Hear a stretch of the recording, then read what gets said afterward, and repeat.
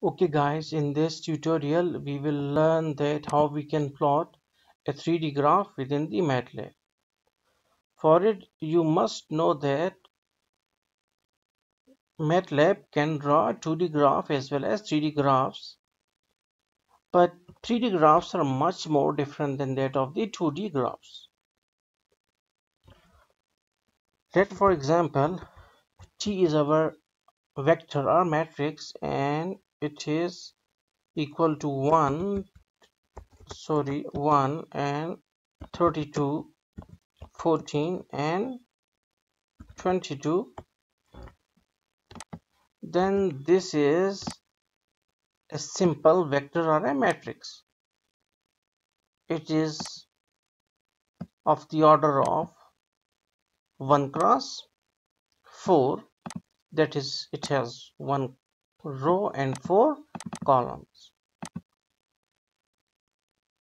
So you can draw plot of T and run it and you can see its plot. But if 3D graph is concerned, we must know that there must be at least 3 rows and 3 columns in a matrix, like 3 and 12 and 6 and 8, then 9, 6, 10 and 11. Now when we will run it, we can see that all the values are now stored in our matrix or variable T. And for 3D plot you need to write surf of T, and then we will run it, and now you can see that we got a 3D graph.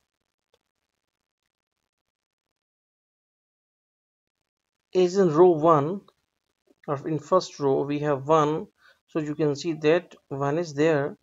Then 32, you can see this highest point, then 14, it falls back to 14, and then 22, it is now 22. In the second row, first 3, then 12, 6 and 8, so it's 3 and 12, and we cannot see 6. Why it is so? Because it is on the other side. And 8 is that point. Then 9, this is our 9 point, this is 6, this is 10 and this is 11. Except one point, that is 6, we approximately seen all the points. So you can draw this 3D plot with other commands, but surf is also used for 3D graph, and you can also use it in your project. So thanks for watching this video tutorial.